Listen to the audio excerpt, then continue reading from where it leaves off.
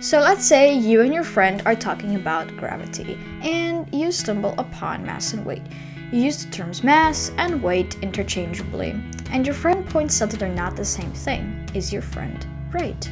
So let's say you and your friend went to the mall and you were going home. You realize as you try to start your car that it doesn't work. It won't start. So the reason is because you forgot to check out that check engine light. And now you have to push your car out of the parking lot because you don't want to pay extra hours until the tow truck arrives.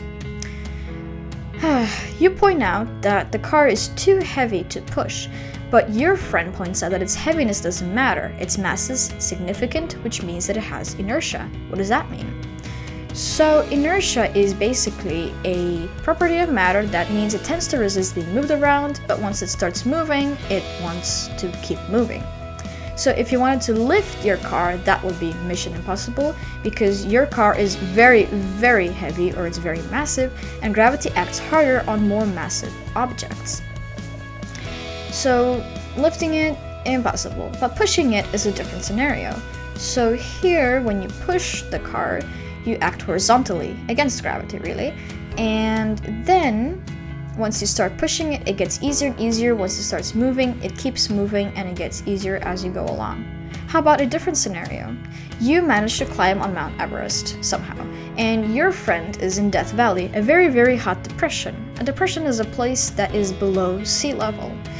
So you both manage to get to these places and you decide that you want to weigh yourselves. Your mass is the same, the number of particles inside of you didn't change, but you still decide to weigh yourselves. And once you weigh yourselves, you realize that you weigh less on Mount Everest and your friend weighs more in Death Valley. Why is that? So the further away you are from Earth's center or the point where there's most gravity, the gravity is less, obviously. And the closer you are, the greater it is. So if you wanted to calculate the force of gravity, it would be 9.8 newtons per kilogram. If you wanted to calculate your weight, it would be your mass times that, which would be, for example, 50 kilograms, and that would be 490 newtons. What if you went to the moon? Well, then you would strap in an astronaut suit and calculate your weight. So your mass stays the same, but the force of gravity is less, so you have 80 newtons. So if you want to lose weight, you should get yourself in a rocket and fly away to the moon. Totally a great idea. But just remember, your mass will not change.